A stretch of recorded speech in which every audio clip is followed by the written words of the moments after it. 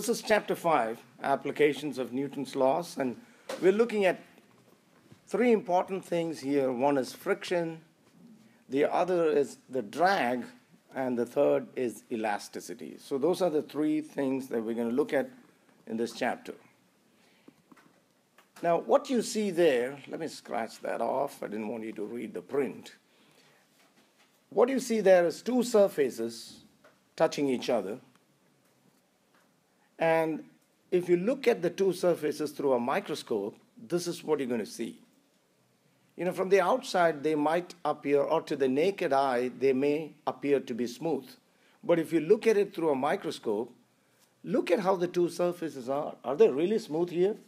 They're not. Now, that is why there is friction. That roughness that you see there is the reason for friction.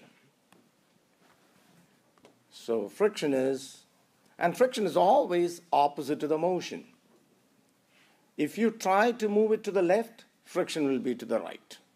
If you try to move it to the right, it will be to the left. And friction depends on the nature of the surfaces in contact. It depends on, are you having wood on glass? Is it tires on a dry road? Or is it tires after it has been raining? You know what I'm trying to say? It depends on the nature of the surfaces, what type of surfaces. So those are the important things that you have to know about friction.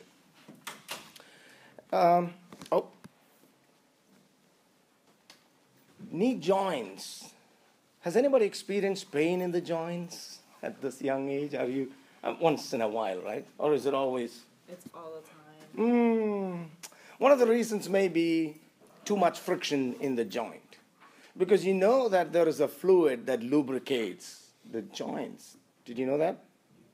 When you get older, that fluid becomes less in quantity, and so there is less lubrication and there's greater friction. But this might be a special case, like we all have special cases, right? But I hope it's not too much. Is it? When the weather changes, it hurts really bad. Okay. So that's again friction, as you can see. Friction is reduced. How do you reduce friction in a motor car? I mean, how do you reduce friction? What do we use? Do we use anything to reduce friction in the engine? Of course.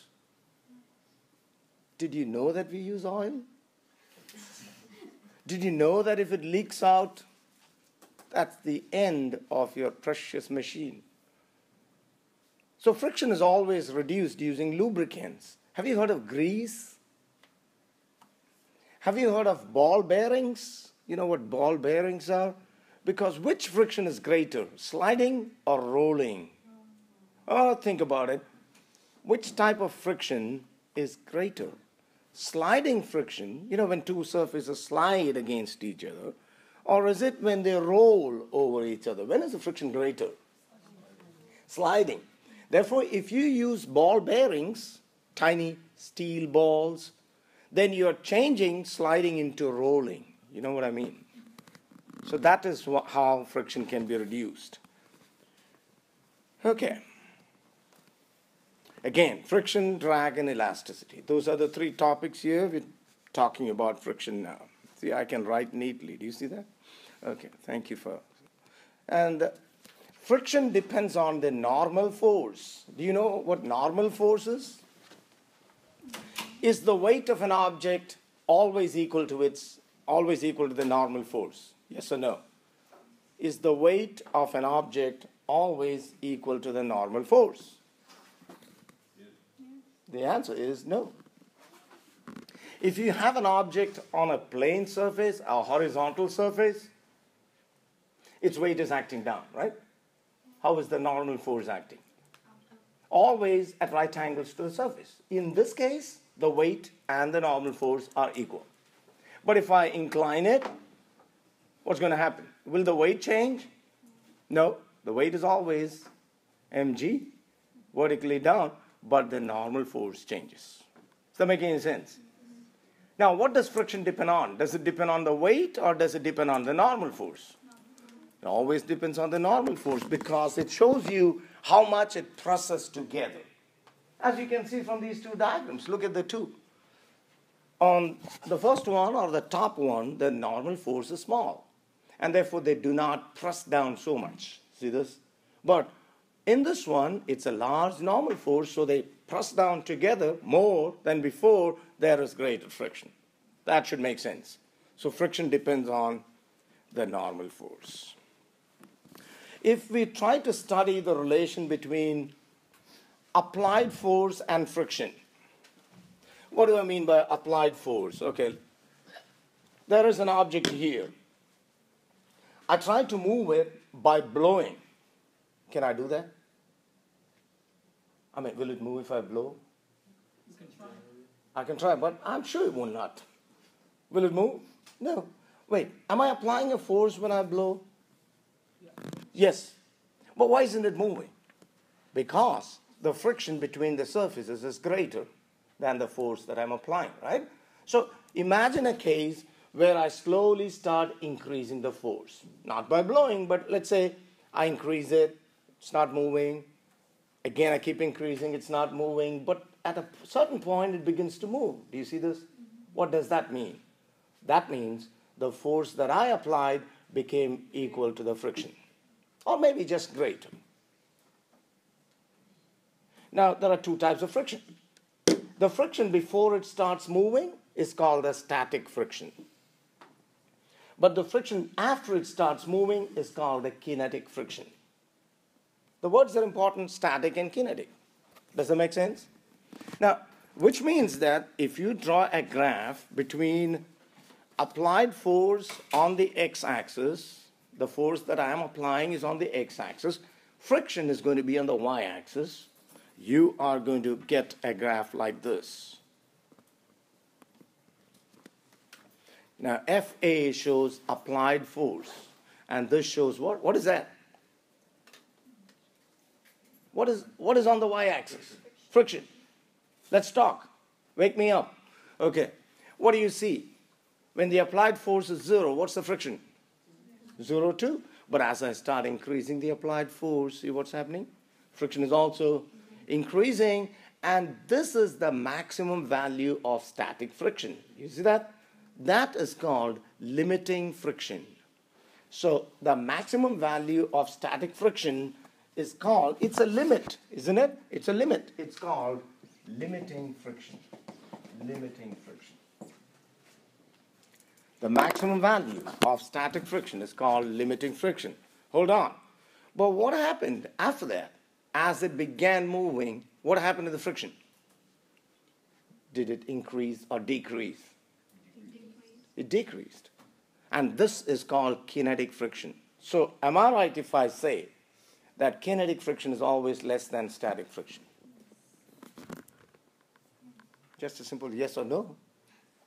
Alejandro, what do you say?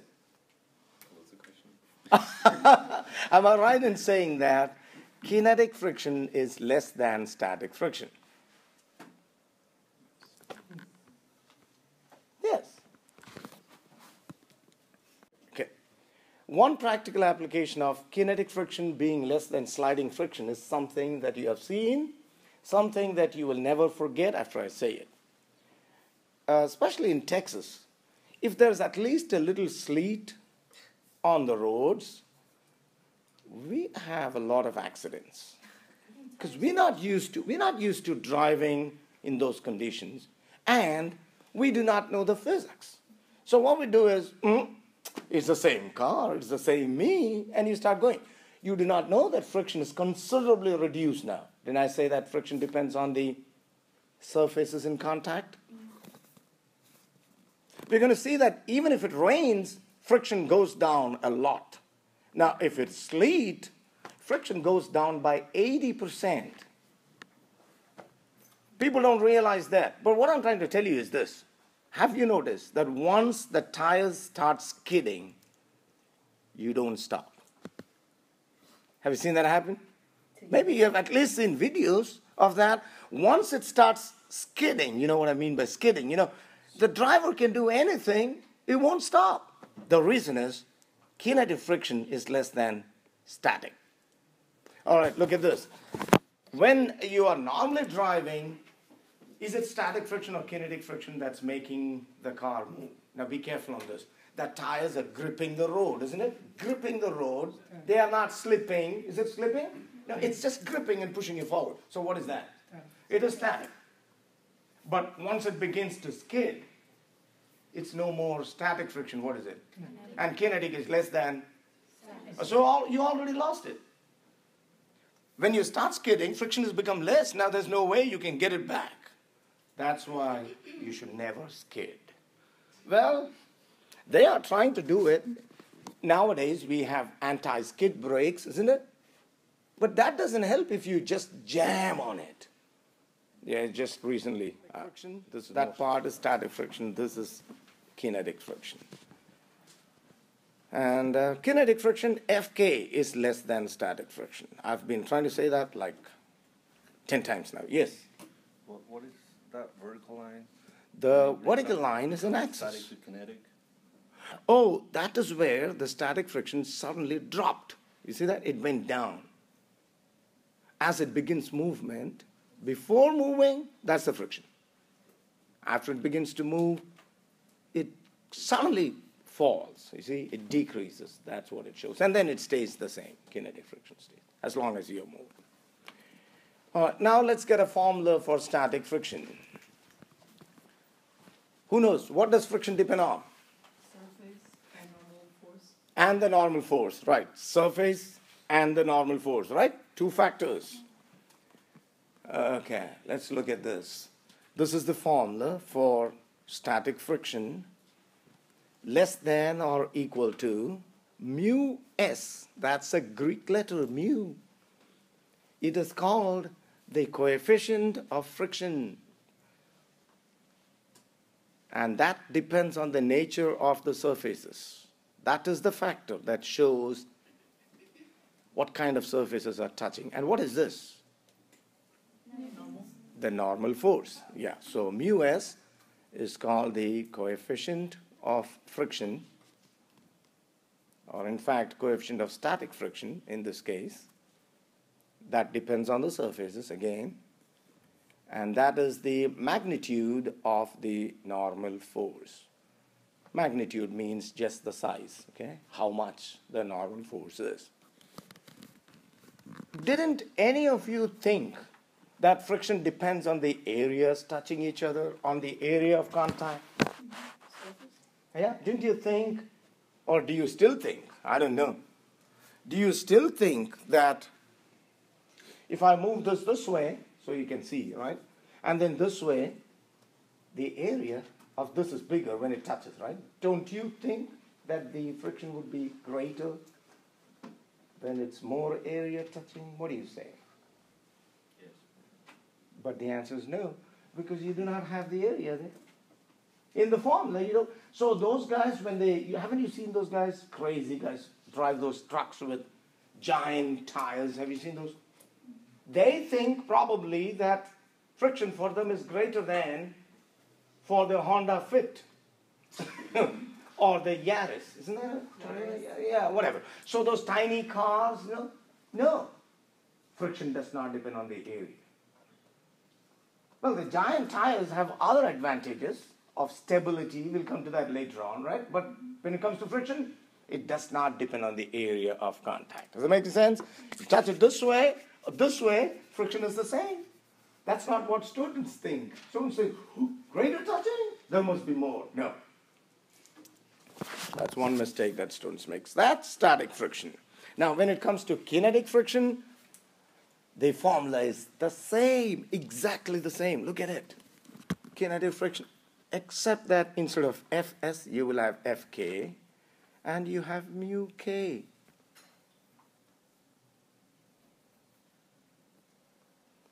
Now it's called the coefficient of kinetic friction.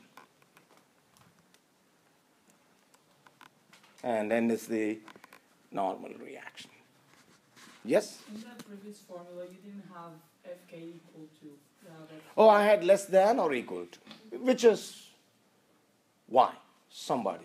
She pointed that out. She's good. Kinetic friction is less than static. Yeah, no. That was not the reason why it was. What you said is true, but Did you notice that static friction slowly increases all the way from 0 and then gets to a maximum? So I cannot say it's equal to. I can say it's less than or equal to something. Make any sense? But did you also notice that kinetic friction is just the same? So now for kinetic friction I can say it is equal. Got it? Static friction can be 0. Yes or no? Yeah. Correct.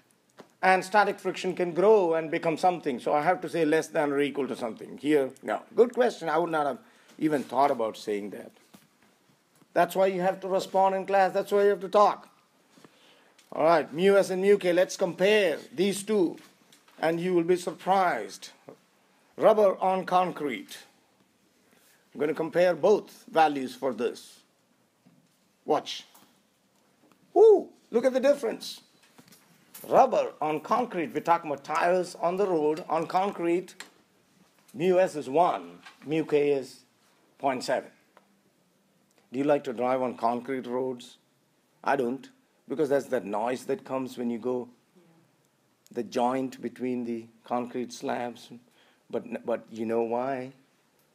We have to have concrete because coefficient of static friction is higher. Is that? It's 1. All right, let's go. If it's dry, if it's wet, if it's been raining, tang-da-dang, just watch these numbers now. If it's raining, be careful because static friction has gone down to 0.7 and kinetic has gone down to 0.5. That's a big drop. Don't you think so? Guys, that's 30% less. Are you with me? Yeah. 30% less. So if it rains, be careful. Bone. You need that.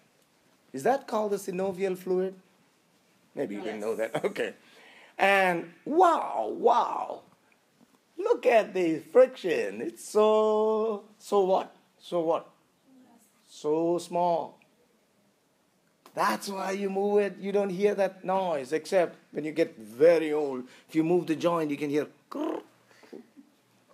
The fluid is considerably reduced. You see? Compare that. 0.016. Man. Teflon. Have you heard about those non-stick pans? Oh, everybody's. Non-stick pans? You don't know what I'm talking about? Cooking pans?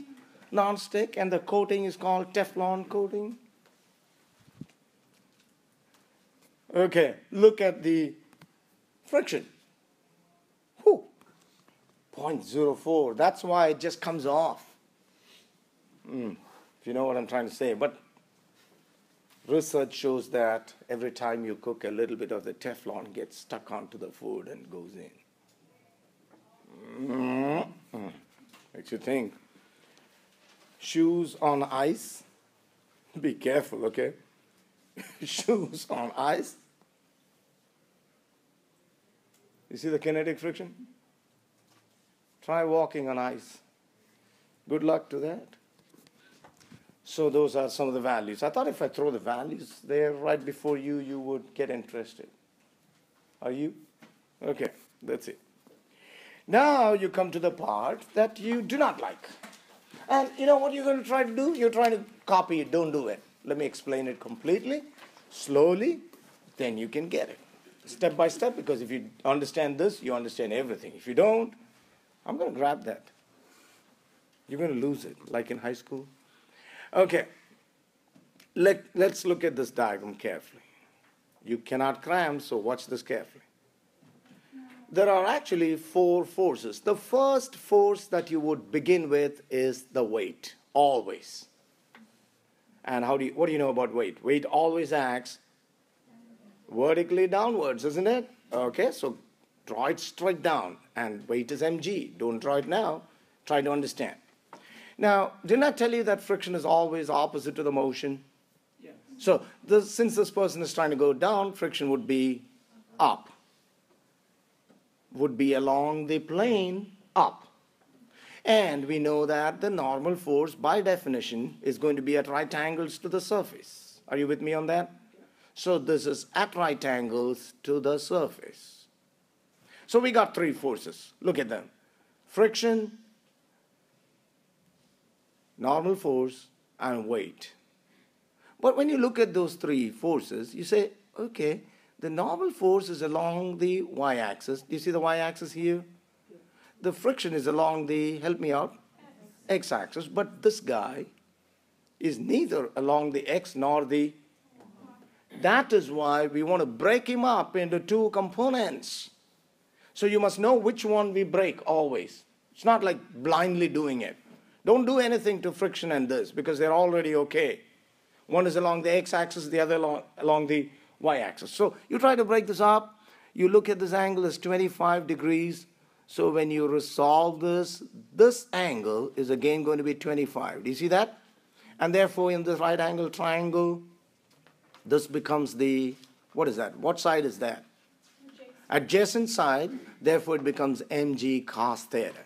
And this is the opposite side to that angle. So it becomes mg sin theta. And this is the same as this. You see the directions? Okay, that's all. It is not so tough. Now you can draw it. I'll give you time to draw it. Tell me the forces that act along the y-axis. We'll make it a point always to look at the forces along the y-axis, okay? What are the two forces along the y-axis? Normal force and mg sin theta. What? Normal force and mg cos theta. I'm sorry. No, that's okay. mg cos theta, correct? Now tell me one more thing. Is this person going anywhere along this direction? No. So what do you know about these two forces? They cancel out. They cancel out. That means they must be equal and opposite, right? Yeah. That's why I've written this. Look, I know n is equal to mg cos theta. And I told you why. Because the person is not accelerating along the y-axis. Right? You can write that down.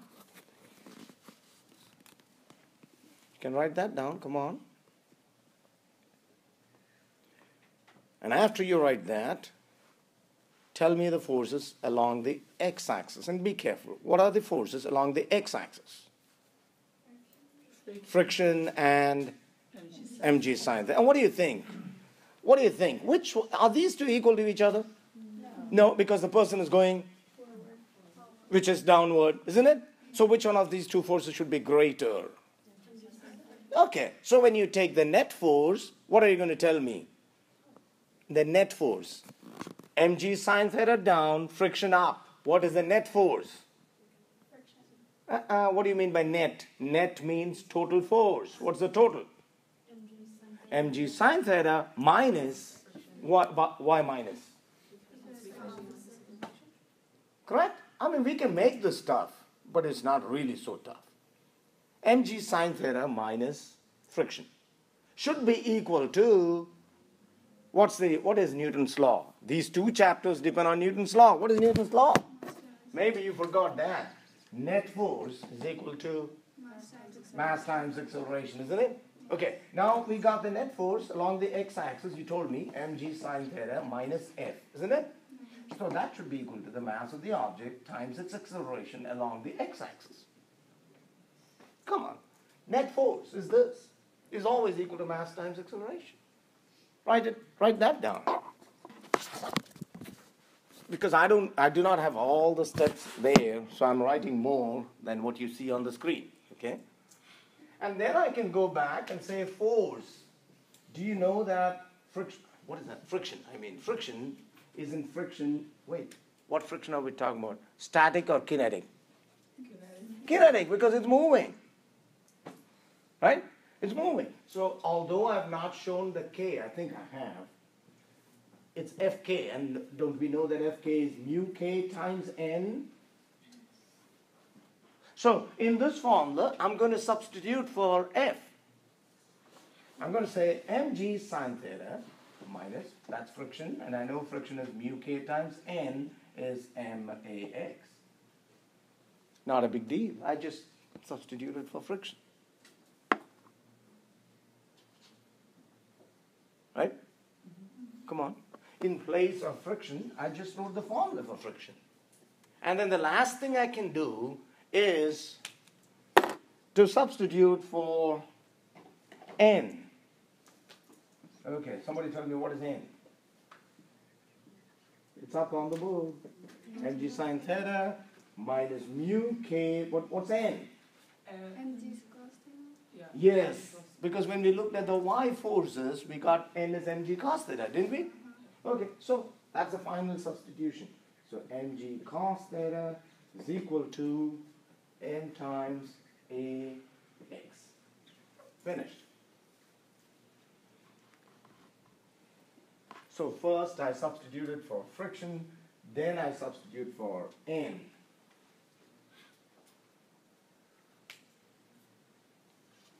That make sense?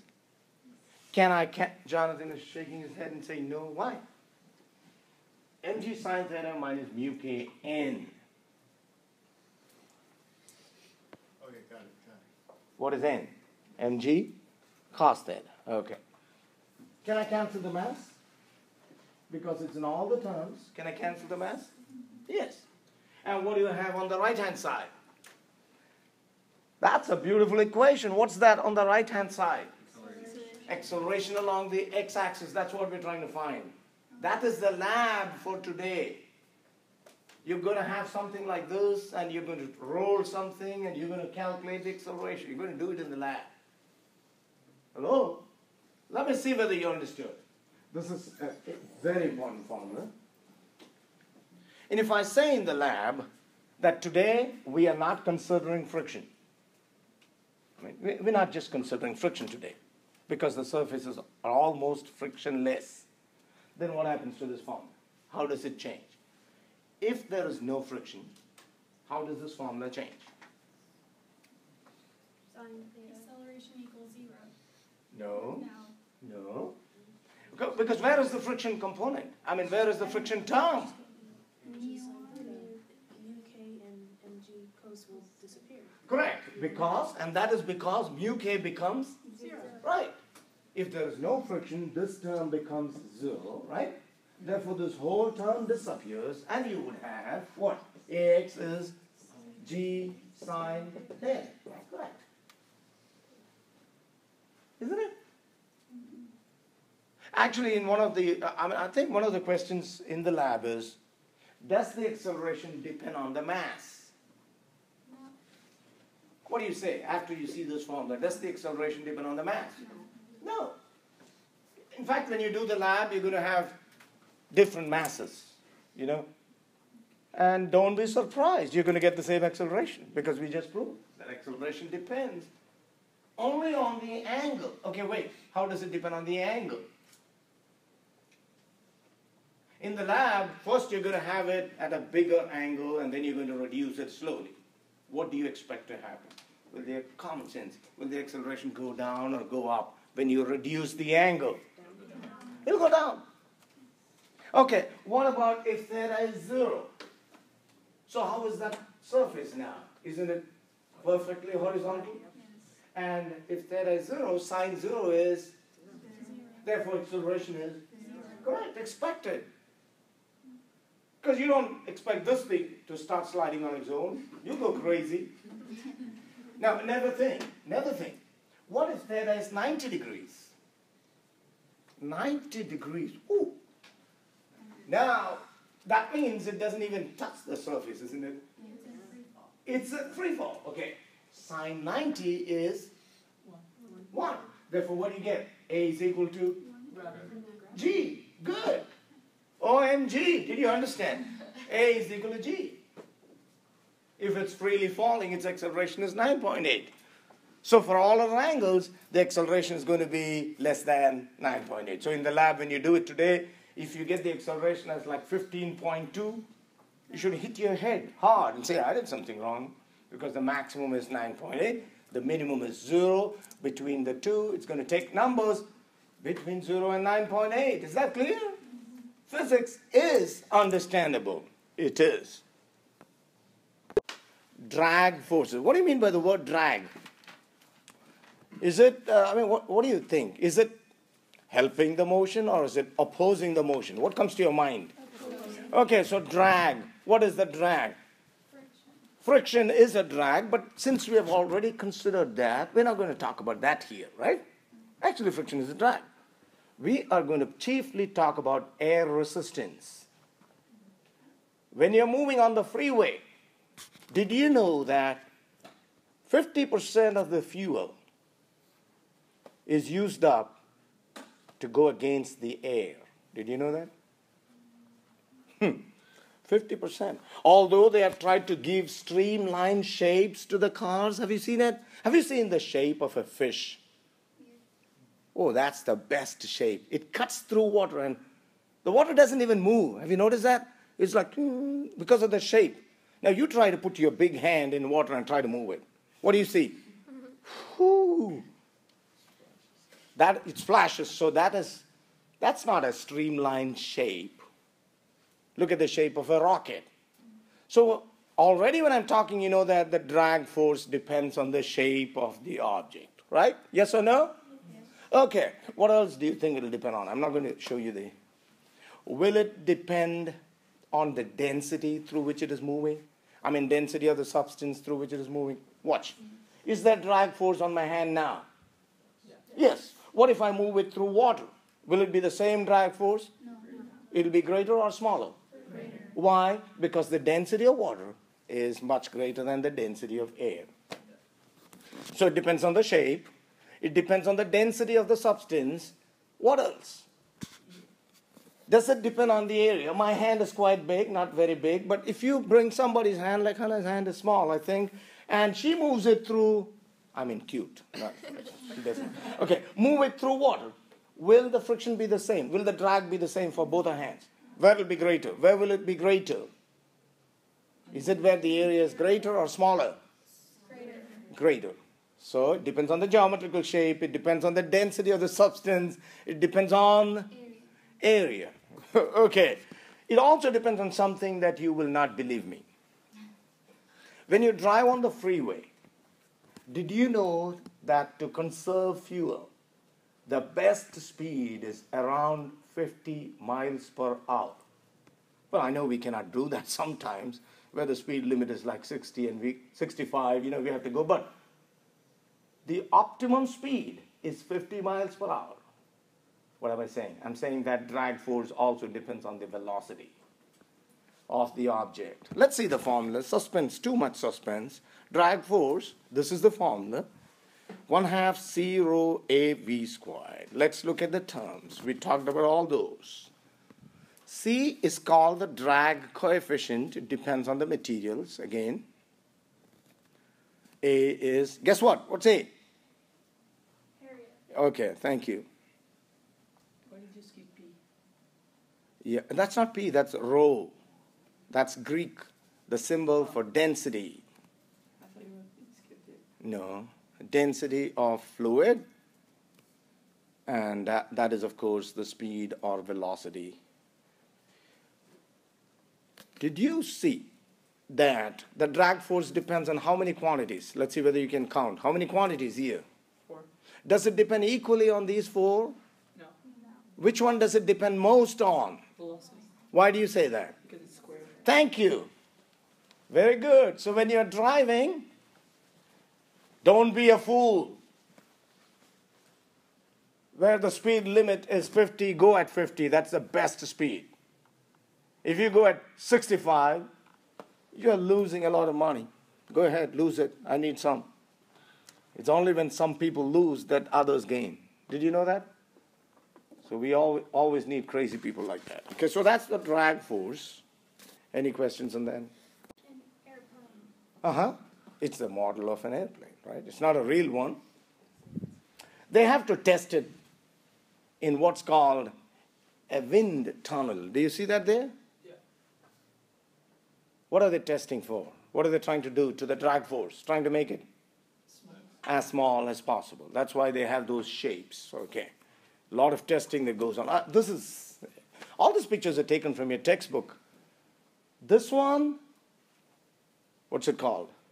You can see it there, down there. What's it called? A racer suit. Okay. It sticks to the body, and it's found, I like this, because it produces at least 10% less drag, and it's given them so many world records after the release in 2008. Isn't that good? 10% reduced. So, lots. Birds. Who taught the birds to fly like this? Haven't you seen those birds have this formation most of the time? Because that's the formation when the drag force is the smallest. Instead of going straight like that, they just make that. You see the formation like that? Curved, so the drag force is less, and they know that. And do you know that they keep shifting places too? Watch them when they fly next time. It's not always one here. It goes, and they always have that formation. Who taught them all this? Yes. But why did they have it? I mean, they're individually flying. They are. But actually they are as a group. Although they are individually flying. It's the same thing as walking, right? We cannot understand that because we do not stick so close. As a group, if you walk so fast, and we're talking about speeds too, right? Yeah. Drag forces are much greater for them because they're moving faster. For us, when we walk, I mean, hey, this is nothing. No speed at all. So drag force is not so much. But if we were running, and if we were running as a group, then it would always make sense to make that kind of a formation. Did that make sense? Okay. Is that why on a track, the starting points are all different? No, that is to make the distances equal because they're going around a circular path. Otherwise, the one that runs on the outside will always have a disadvantage, isn't it? Yeah. Okay. No, that's okay. No, that's okay. Fine. This is when the class is moving. People are talking now. All right. Yeah, I told you this. At highway, I didn't want you to see all that because we're going to compare different models of cars and which one do you think is the best one? Anybody who drives a Camry here? Toyota Camry? You're going to see now. It's coming up. I told you this, at highway speeds, over 50% of energy is used to overcome air drag. Didn't I tell you that? Yeah. All right, now compare it. Most fuel efficient speed is from 45 to 50 miles per hour. All right, compare them. Toyota Camry. I won't give the numbers until I finish writing down, see? All right. You know, these guys who drive this, they are the craziest. You'll see now. We need some like that because we need money. All right, here it is. Those are the drag coefficients.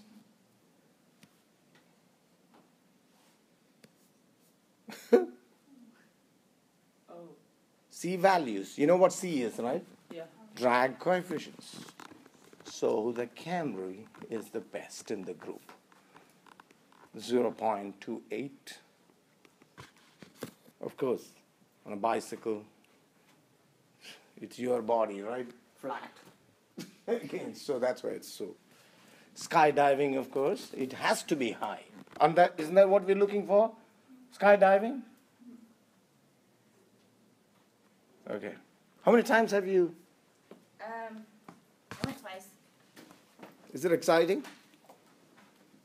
Uh, I mean, of course. for me, I went with my best friend for my 21st birthday. For me, You also gave us your age. From one topic to the other. The raindrops as they come, from how high do you think the raindrops come down? Is it just above our heads? No. No, wait. If you look at a raindrop, and keep listening, if it was accelerating all the way until it hit our heads, don't you think it would have been moving so fast? And the momentum, which is in our next chapter, would have been so high that it would have really hurt you. It would have been like somebody throwing stone at you on your head. Now, why doesn't that happen? Because as the raindrop comes down, what's happening to the drag force? Why is it increasing? Why is the drag force increasing? Because listen, because the velocity is increasing. Didn't you see that the drag force depends on the square of the velocity? So now the weight is the same, it's coming down, but at one point the drag force has become equal to the weight. Is that understandable? So what's the net force now? The weight, see, when it begins the journey, what's the drag force? Somebody. It's not yet falling. What's the drag force? Zero. As it continues, it's picking up speed. So what is happening to the drag force? Increasing. So at one point, for a particular speed, the drag force has become equal to the weight. Is that understandable? Now what is the net force is my question. When the drag force up became equal to the weight down, what is the net force? Zero. That means the acceleration is zero. That means the velocity will not increase anymore. So until the end of the journey, the velocity will be the same. That's why it's called the terminal velocity. Have you heard of this? That some guy has a terminal sickness. Have you heard of that? What does that mean? Okay. Correct. That means that's the sickness that will take them to the end, unfortunately. So the word terminal means up to the end. All right, terminal velocity. And I told you, mg is equal to fd. Put them equal to each other. Drag force is equal to the weight. And we know the drag force is given by this formula. Therefore, make the velocity the subject and you get this. I'm just calculating that for a mass of 75 kilograms. It's kind of a problem there. Do you see that? I've just imagined there's an object of mass 75 kilograms. G is 9.8. That's the density of air, 1.21. This is the drag coefficient coming up, and the area of the object is 0.18. The terminal velocity is about 98 meters per second, which is 350 kilometers per hour. So if you had been falling, that's the kind of mass of a person, head first, you jump off, head first, this would have been your speed. That's scary, isn't it? 350 kilometers per hour? Come on. Are you getting what I'm trying to say? So that would have been our terminal velocity. No, we cannot stand that. So don't say, oh yeah, that's okay if we reach the ground with this velocity. You will not exist anymore. That's why a long time before that, you have to open the parachute. All right, you got it? When I ask you, what is elasticity? Yeah, go ahead. The rebound from the elasticity. So you mean if you have... Uh-huh. The difference.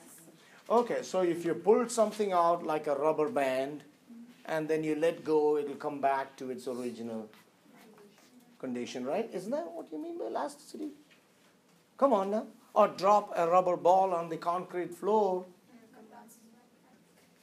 So with that idea in mind, if I ask you this, is it steel or rubber which is more elastic? If I ask you this question.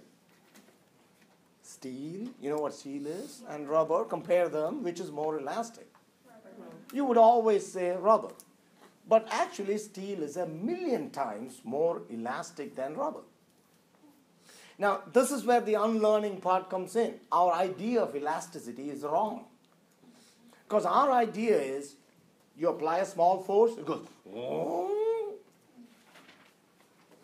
But actually, elasticity is in the second part. When you let go, is it coming back to its original condition? If you stretch a rubber band 10 times, you know what happens to its length finally?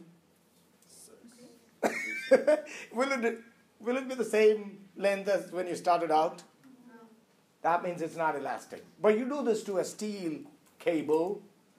When you do it to a steel cable, you cannot even see it extending because the extension is really small. But believe me when I say it extends a little bit and you remove the force, it goes exactly back to where it came from. How many understood? Let me see your hands. That's why we use steel ropes in a crane. We never use rubber. That's why we build bridges using steel and not rubber. You build a rubber bridge, I'm not going there. I'll swim. Have you understood? So change this. You got the idea? Which material is more elastic?